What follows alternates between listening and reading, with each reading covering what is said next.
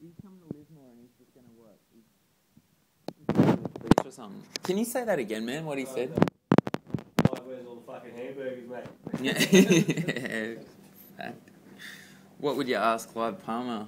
I'd ask him how it feels to make billions of dollars of the blood and annihilation of a culture that had been here for 200,000 years. Yeah, or, you're so How it feels to sell slavery to your people pretending it's good, like electricity. He's trying to get them to fix the beaches. He got front page coverage in the fucking Gold Coast Bulletin going, oh, we want to fix our beach. We want money to fix our beaches. Aren't you a fucking billionaire, Clive?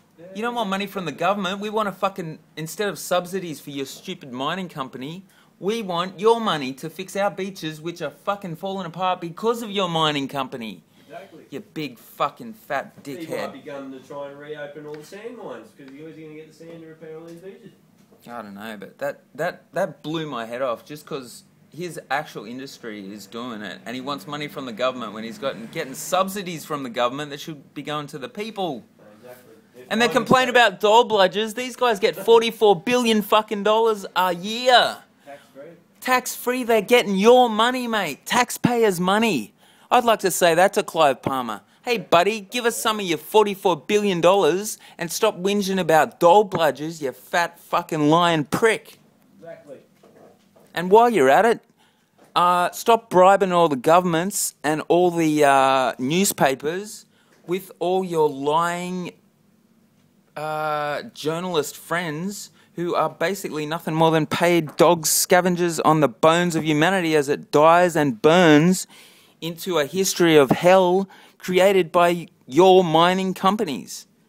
What are your hands, Jack? They are black from the cold. What is your back, Jack? Black from the blood you sow. Yeah, don't get me started about Clive Palmer, man. He's got a big sign at Jellicoe. Oh, Christ. There's a joke there too about...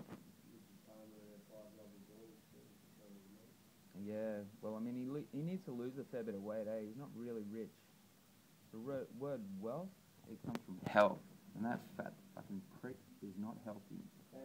I hope he's got a sense of humour, eh? If this gets back to him, he'll be pissed. It's like it's a fictional movie about time travellers coming back and forth in time to save the human race from complete destruction. They say there's no climate change, but fix our beaches, Clive, on the Gold Coast. That's because there's climate change now. Anyway, this video is too long. So, over and out.